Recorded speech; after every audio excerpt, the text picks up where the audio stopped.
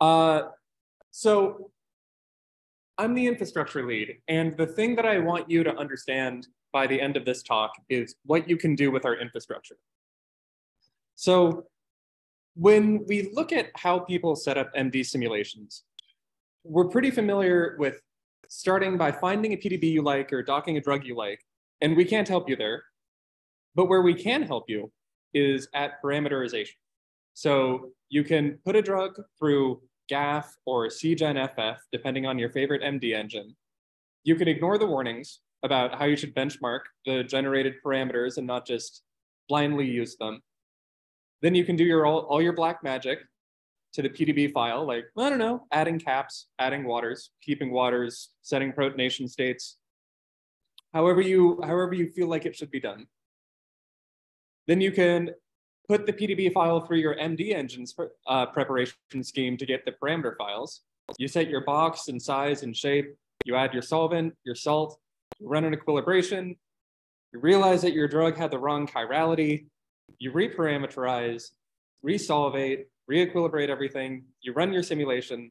You feel like things have gone surprisingly well and that you should try this out in a different force field. Then you do everything again with your new force field, hopefully the same way, but your notes weren't that great. And you make sure to change your non-bonded cutoff, because that's the way you're supposed to use a different force field, is you need to be changing your non-bonded cutoff in your simulation settings. Otherwise, you're doing it wrong. But then you realize your MD engine doesn't support the enhanced sampling method you wanted to use. So you try to get PlumeEd working, and like some numbers come out and you're like 60% sure that they're good numbers. And then you just give up and redo everything with a different MD engine. So scripts and experience help, but preparation tools are permissive and failure is often detected late. Tools tend to move from chemistry world to model world as early as possible. Protein and ligand force fields use completely different tool sets, and you're kind of left to figure out how to put them together at the end if you want to mix and match. The tools often need user oversight and are difficult to run in batch and automated pipeline. The tools and force fields are often engine specific and you can't really interoperate easily. And the parameters that affect the energy are not all encapsulated in the force field. So at Open Force Field, we thought, what if your tools remembered the intended chemistry throughout the preparation? Even after the parameters were assigned, the chemistry could be known and referenced in the appropriate times. What if the same tools and force fields worked for both ligands and proteins, just they're all molecules? What if the same tools and force fields could be used for any MD engine?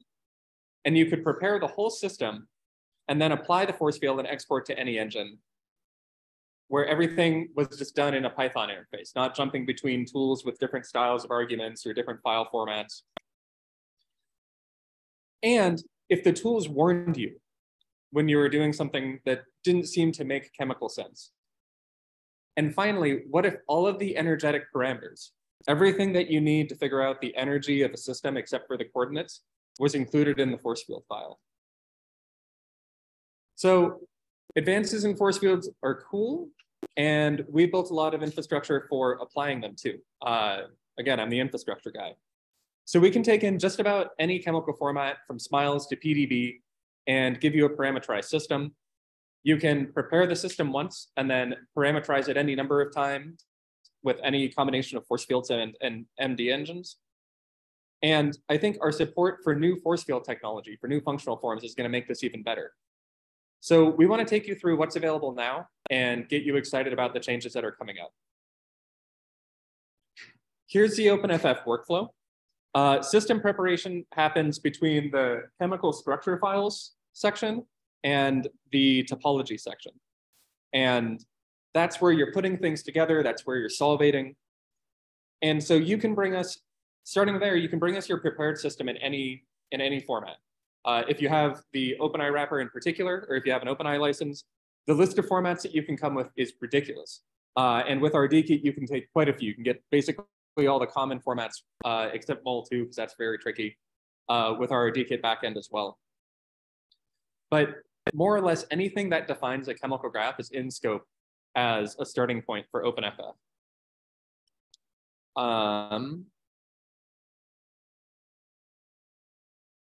And especially one thing that we've been struggling with is the loading of PDBs, because PDBs, sometimes they have components or, you know, residues that meet a set template. And so we can look them up from a library like, oh, is this supposed to be a double bond? Is that supposed to have a formal charge? But oftentimes it doesn't. Oftentimes you've just got a small molecule in a PDB file. And we are now building out, we've had some rudimentary functionality since very early on, but we're really building out right now the ability to load unrecognized components from PDB files. So you can create a topology which has a complete physiochemical description of the system.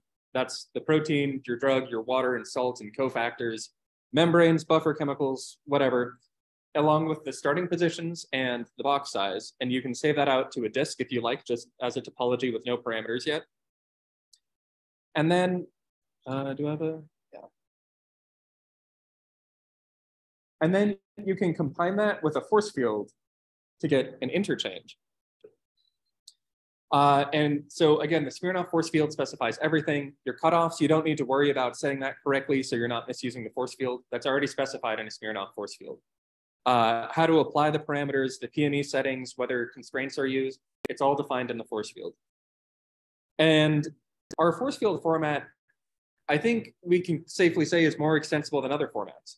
It's easier to debug problems with Smirnov force fields like we saw this morning without getting tangled up in atom type relationships and things like that. And then we can use interchange to get output files suitable for simulation in a number of MD engines. And so right now, we can export to OpenMM, GROMAC. OpenMM and GROMACs, we're pretty confident about that. I'll show you an example soon. We have rudimentary support for Amber and LAMPS, and we're experimenting with importing components from these systems as well. So basically taking things that were parameterized elsewhere, and if the force fields are compatible, and that's a big if, we're building out experimental functionality so that these things can be combined. And so if you parameterize your system and something happens and you don't like it and you wanted to use a different force field, that's fine. The topology object itself, before it's ever met a force field, is serializable. You can save that to a disk, you can load it up later, switch out your force field. If you want to use a different engine later, you could save your interchange. Totally serializable, come back to it, export to a different format, mess with whatever you want in the interchange. If you want more accurate parameters for some drug series that you've never seen before, it's got some exotic chemistry that's not from any of our training sets. Previous talk, we've got bespoke fit. It slots in perfectly. And if you want to do anything weird, we've got documentation. All the code's open source, so if you can't find your answer in the docs, if you're comfortable with Python, you can probably find it in the code.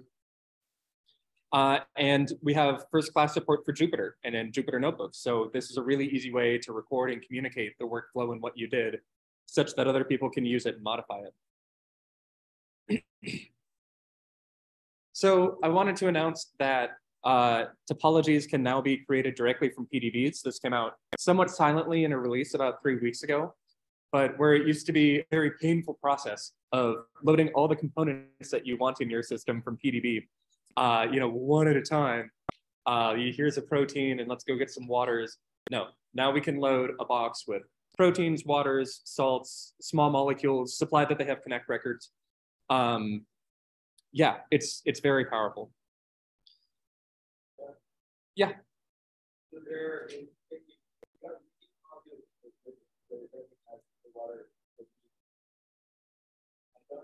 Yeah, so the point was in this code block, we have unique molecules equals ligand. And there's more than one unique molecule in here. There's water and ions and a protein. And we have built-in recognition for the water, ions, and protein. It's just when you come in with an exotic new species, you have to know the chemical identity of that and help us load the PDB by telling us about it. So when people try to sell you Legos, have you ever gone to the Lego store? You know, maybe you've got a kid and they see a big block of red Legos, the 2x4s, and they say, wow, I want to buy some Legos. Look at that. And then there's another big box of, you know, the flatter pieces, another box of the 2x2s. And they say, oh my gosh, I'm in love with Legos. No, that's not how Lego sells Legos. Lego, they show you the dinosaur you can make, the roller coaster you can make, And once you're interested in the things that other people have made, then you start asking about the blocks. And that's what we're going to try to do this year. So the remainder of this presentation is basically just a bunch of cool stuff that you can do with the toolkit. And to prove that you can do it, we already did it. And if you go to this URL, Matt's put it in the Discord, you can open up a collab for every one of the things that you're going to see in the remainder of this stuff and do it. You can try it out with your own stuff. You can install it locally. It won't help too much to pull it up on your phone. It was so tempting to put up a QR code, but your phone can't run Colab, but your computer can. And so these are our vignettes, and the repository is 2023 workshop vignettes. Again, there's a link in the Discord. And each one of these, we've given a color code. So previously, we've been very paranoid about sort of product management. We don't want to release anything that the most picky of users would complain about. And so we keep things very under wraps for a very long time. And we found that's not helpful. Like, you heard Rebecca's talk yesterday. We showed some kind of wacky stuff you could do with Open Force Field, and she loved it. And now Janssen has been investing heavily. They've had a person doing this stuff for a while. And so we want to give you a measure of confidence in each one of the things that we're going to show. So we've got a stoplight system where green means it's production ready. You should expect this to work if your inputs are valid. And if it doesn't work, it's probably a bug that we need to fix. Yellow means it's something in the public API, but you should expect to be, you know, if you feed in a bunch of inputs, something weird's going to happen, and we'd love to get your bug report. We're going to try to fix that. And red means that this is something that's a prototype. It's something that if you're, it's part of a private API somewhere, or you're going to have to acknowledge at some point in writing this code that you're using a prototype or something experimental. The different packages do it in different ways, but we show you how they work in the notebooks. So for example, here's a vignette. We said, you know, hey, we want to show that Open Force Field can do something useful that people haven't really tried before. And so we've made a MyCell self-assembly simulation. It's actually not very big. This isn't all of the code, but this is some code showing that we've defined DLPC. We've used PacMol to make a box of them. And then we simulated that box. And sure enough, we get same dynamics. We don't have a graph here. I'm not sure if this is precise to a great extent, but if you have a system like this that you want to try out, go for it. This one's a yellow light only because the PacMol wrapper isn't something that's in the public API yet. It's something that's kind of we use it internally, but if you want to go ahead and use it, feel free. But if something weird happens, you know, don't be surprised. Another thing I wanted to show off that we can do is, oh, yeah, and we didn't do it on that one. Another thing that I want to show off we can do is modified functional forms. So we have a repository called Smirnoff plugins, and it has a whole bunch of these handlers for modified OFF XMLs, non-standard OFF XMLs. And this is what our research team uses a lot. So here's an example of an octane in 2-methylpyridine, I think. And this is part of a hydration or a mixture salvation for energy or something. Josh sent me a helpful trajectory. But as you can clearly see here, this is using a double exponential non-bonded form. This isn't Leonard Jones. How incredible is that? And you can actually run this. You can follow over to Josh Horton's repository here and take a look at how you could get running with an alternative functional form. And so let me say a little bit about our docs. We have comprehensive docs. Our documentation, we've consolidated it under the URL docs.openforcefield.org. So no longer do you need to go to every package's GitHub and scramble around for the documentation link. Docs.openforcefield.org is the landing page for all of our packages. And there's a search bar up here that will work to find you code from all of our packages. API references, theory documentation. If you don't know what package you're looking for, it'll search all of them. And we've heard a lot back from users. And in fact, Mark Forrester has been really helpful in getting us to understand the new user mentality, like, you know, the wall that you hit and like the subsequent wall that you hit as you're getting started. And so we've added a page of what we're going to call wayfinding docs. And this is sort of like that diagram that I showed earlier, but it's vertical. And this shows the information flow from chemical systems down into molecules and topologies and force fields out to an interchange. And so if you're wondering, oh, what do I need to install? What component do I need to be using for this thing I want to do? You can come to this page and you can click through all of these. These go to the documentation pages for the different projects and to the specific API reference for the component that you're looking at. We've also got consolidated lists of projects. We've got theory documentation as well. We've got a number of example notebooks. And so you can go and check these out in the docs and run them. These are separate from the vignettes. These are better than the vignettes. And really high quality API references.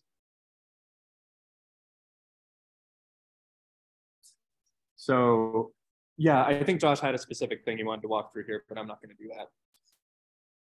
And beyond that, we have video tutorials. Like I said, we've done these advanced workshops and we record them, we edit them, we clean them up so you don't get the ums and the waits and the wrong windows being cast. These are really kind of snappy. I don't think any of them are longer than an hour. And they go through just very punchily some of the advanced workflows that we show off. But docs are always going to be a work in progress, just like the software, just like the force fields. And we want to gain a reputation for stellar documentation. This was written before the feedback yesterday, so Josh maybe should have updated the slide. But yeah, we want to hear the bad things about the docs. It's really hard for us to tell if they're doing their job because, you know, if we have bad docs, people ask us how to do things all the time, but if we have good docs, we don't hear anything. So please tell us the things that you're having trouble with. Please tell us if things are going well. We want to make sure that this is something that people at companies who don't want to get all mixed up in scheduling and IP security can just come to our docs and passively find the solutions to what they need. And we've got a new centralized examples page coming soon. So right now, probably you've had a really bad time of finding our examples. You have to go to GitHub and then click examples. And then it's just a bunch of folders and you better guess that you want the right one. Instead, we're making a central examples page as well. That should make these a lot easier to find. Yeah, and for all of these, we'll have links to Colab. We'll have links to installation. We really want people to get stuff installed lickety-split and start using our tools. Yeah, so BespokeFit, I don't need to go over this again. BespokeFit can save itself some work. If you run it in a certain mode and feed in a bunch of congeneric ligands, it will recognize that the ligands are congeneric and not overdo things.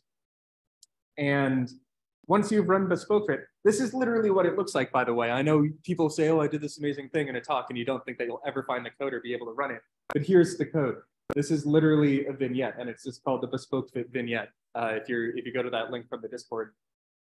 And in a Jupyter notebook, you just run BespokeFit, and then you load the force field, and then this is 20 more lines of code to your protein ligand simulation.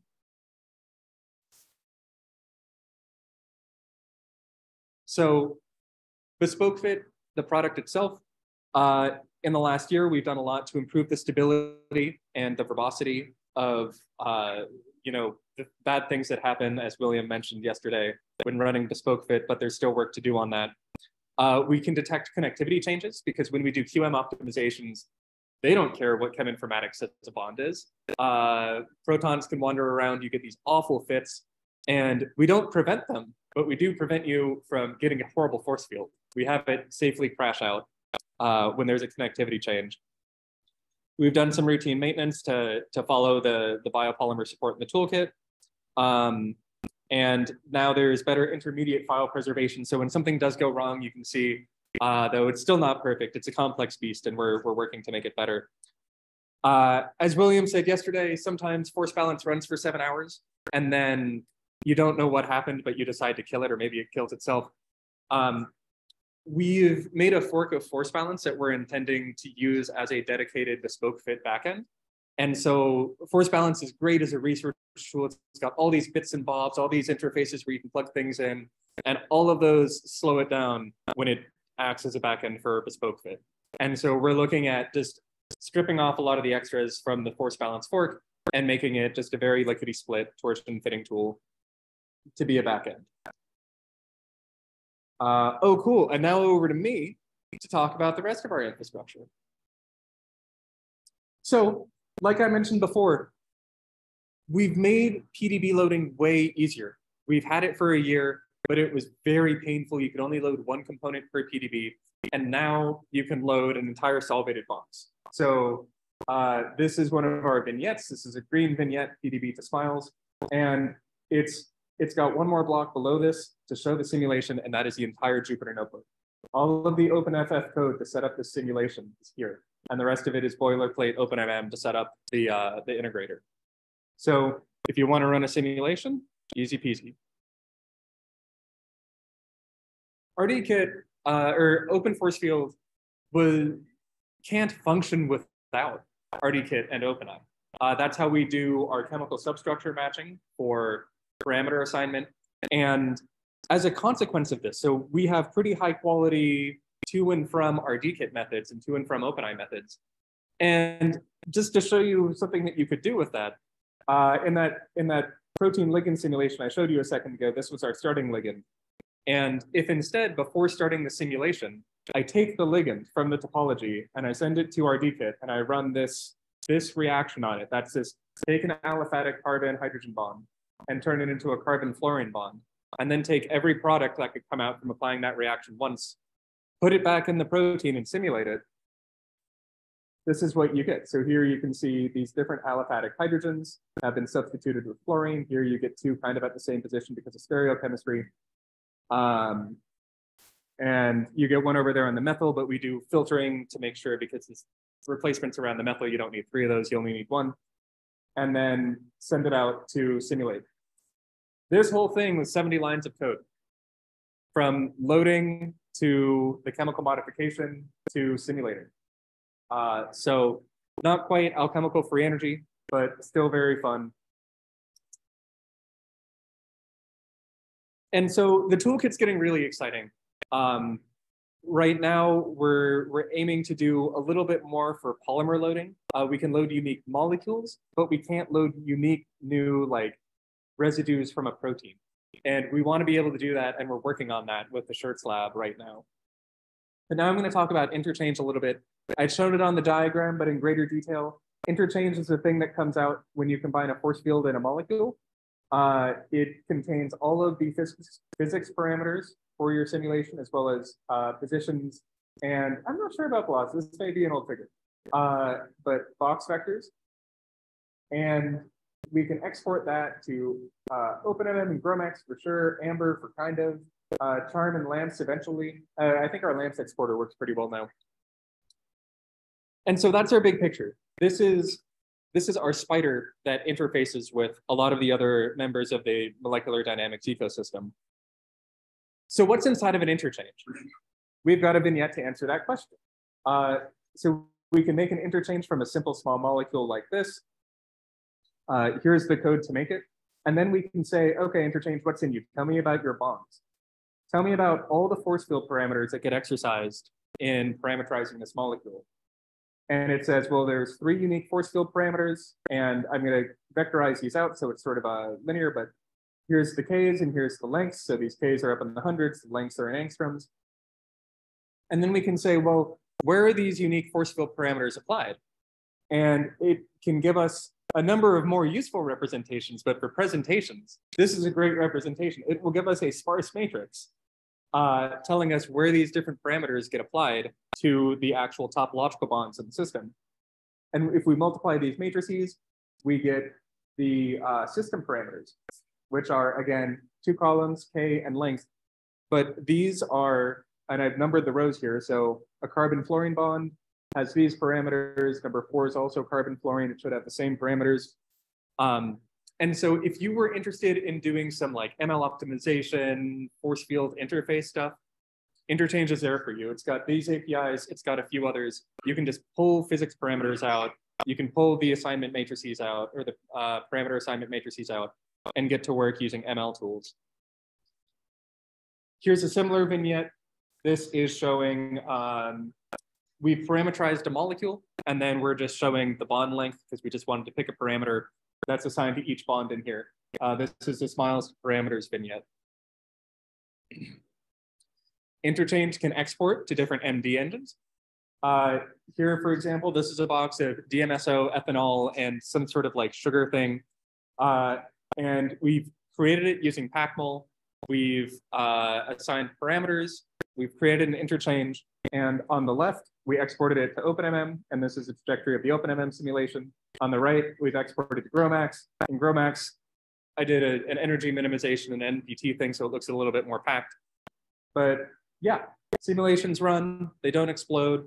Things are looking pretty good. We had a slight bug with water, but I think I saw it got fixed this morning. Yeah, so go ahead, play around with GROMACS. Yellow light, we haven't exhaustively tested out the GROMACS exporter, but it doesn't explode so far. The energy, single point energies look good so far. And if you smell anything funny when you try it, open up a bug report for us. There's early support, and this is prototype, so this is red. There's early support for creating interchanges from already existing OpenMM systems. So you can get OpenMM systems from a variety of places, like the OpenMM force fields package can make you a charm lipid or something, and you could load that into an interchange for combination with other components. Force fields are hugely detailed. Not all things are compatible. So this is going to be a little bit rough going, and there's going to be a lot of user experience improvement that we need to do in this field. But here, for example, we've taken a sample 6 host guest system, and we've loaded it into interchange using the from OpenMM method. So here's call it or interchange from OpenMM. And indeed, we've evaluated it. The numbers are maybe a little bit funny, but we got it in there, and it's to a place where we can re-export it to OpenMM. We have the data structures, it's holding on to it. We could try to export it to GROMACS, that would probably be even uglier. So this one's not wiggling as an indication of how much we trust it. This is a red vignette. And another red vignette is the plus operator. And this is one of, everybody loved this about Permit, is you've got the plus operator. You can load arbitrary components, stick them together, and watch them wiggle in the same box.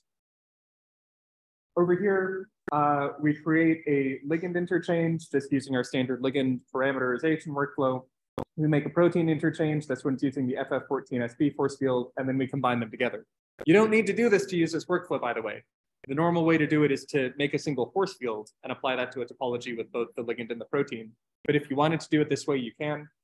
And we can use that. And here's an example of exporting it to different formats. There's a little bit of gobbledygook because of bond constraints. Everybody handles them differently. They get a little bit mangled in the exporting. So again, this is red.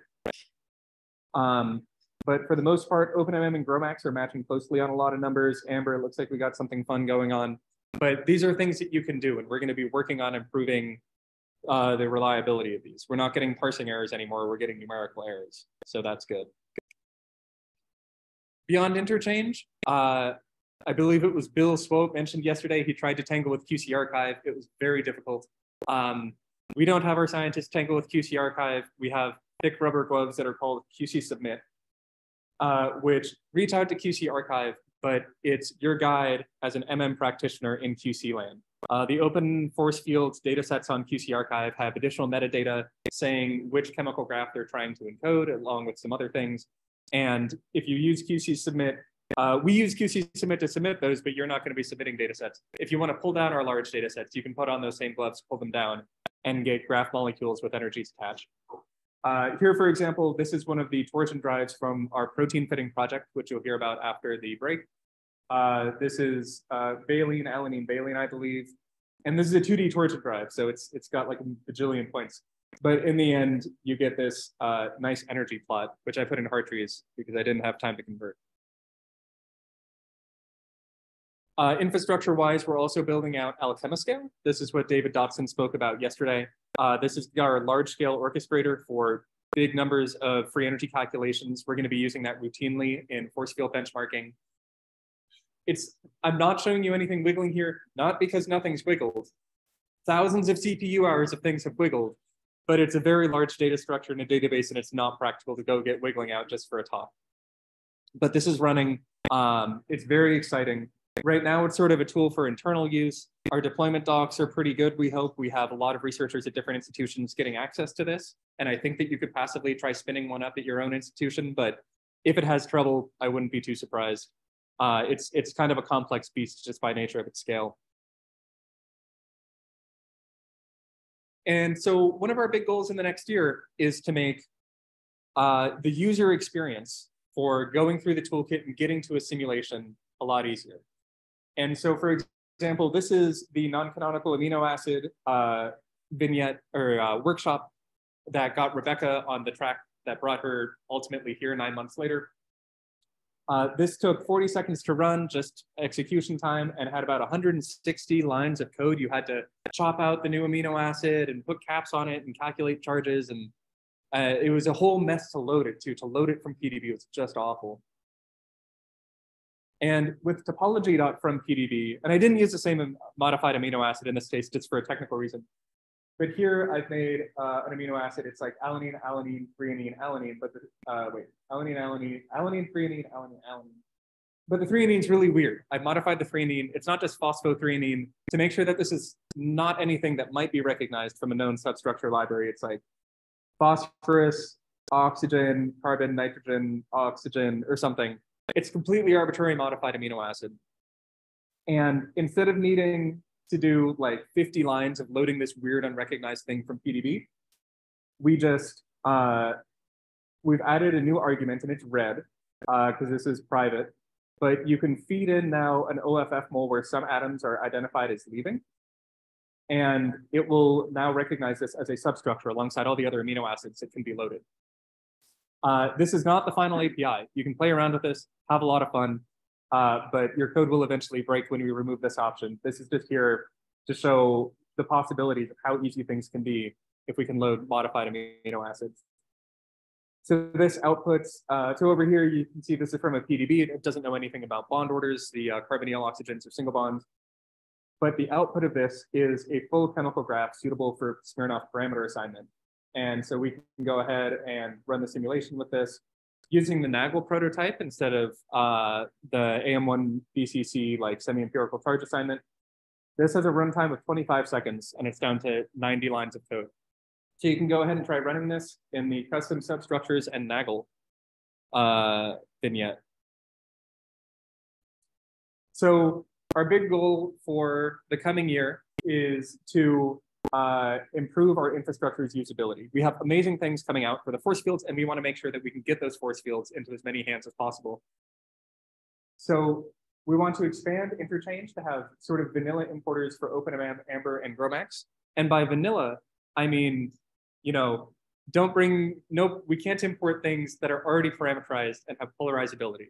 We can't do exotic things, but we can do Leonard-Jones bonds, either constrained or unconstrained.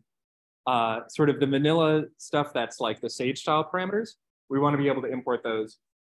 And we want to make this really easy for protein ligand workflows. Like I showed you, we can cut down the lines of code for a modified amino acid by about 60. And we want to keep cutting that down. We want all of these to be very snappy and not require user customization. We want to have expanded polymer loading, like I said, and because we've run out of PDB codes and because there's other problems with the PDB format, we want to add support for PDBX and OMSF, and we want to make a major push to improve the quality of our documentation. And one of the big things is that we want to centralize it. Our documentation now is balkanized into all of these little packages that don't talk about each other. So if you have a problem and you go to one package's docs, you don't know that there's another package that would really squarely do what you need. We want to go ahead and make it really easy for new users to figure out what tools they should be using and how to get started with them. And finally, I want to say this is going to be the year of benchmarking. So you've seen so many exciting things with polarizability, with alternate smirks typing this morning, with all the different things. And as an organization, we're looking at this and we're saying, wow, which one of these should we put into the mainline force field first? We can't do all of them at the same time. That would be a huge mess.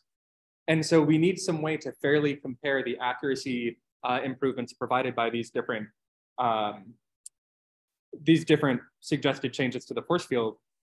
And the way that our standard benchmarking suite had run before was that it was carried over from the season 1 industry benchmarking project, which was a very tightly knit software stack that was made to work with exactly one version at a time. And the only goals for this were accuracy and deployment. We had to deploy this on pharma computers that we couldn't see, that we couldn't debug, and it needed to work on the first try. And so as a consequence, this workflow is totally inflexible. It does RMSD, DDE, and torsion fingerprint deviation. If you want anything else, then you will probably break the entire workflow silently with scientific error. and the numbers will come out gibberish, but it won't tell you why. There's a huge demand for benchmarking. This keeps getting reused, and so we want to modernize it. And we're making a big push this year for what we're calling generalized benchmarking. And that is where instead of being locks on all sides, there's plugins on all sides. So instead of loading a preset exact, only QC archive data, we want to have different plugins for different types of data inputs. So we can have local QC data, QC archive data, or physical property data sets, or other kinds of data defined by users.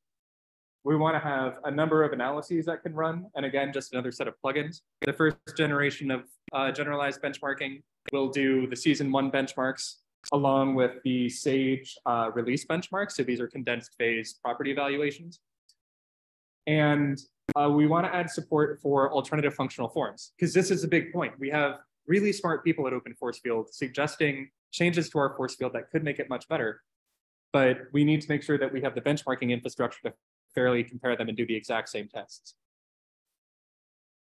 So phase 1 is we're going to get this put together, the plugin infrastructure and functionality equivalent to the season 1 benchmarking and the SAGE benchmarks.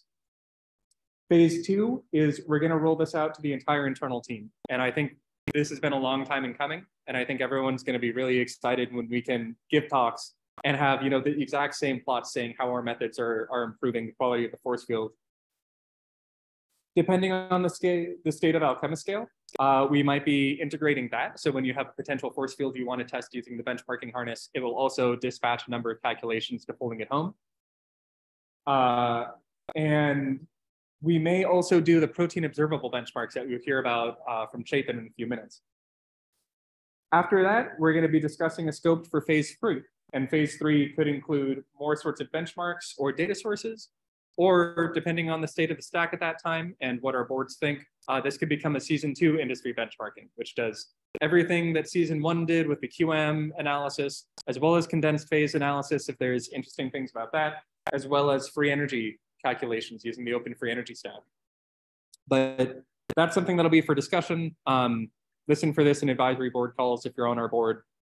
And I think that's the end of my talk. I'm a hair over time. So what I'll do is I'm gonna release everyone for the coffee break, but feel free to approach me if you have any other questions. Thank you.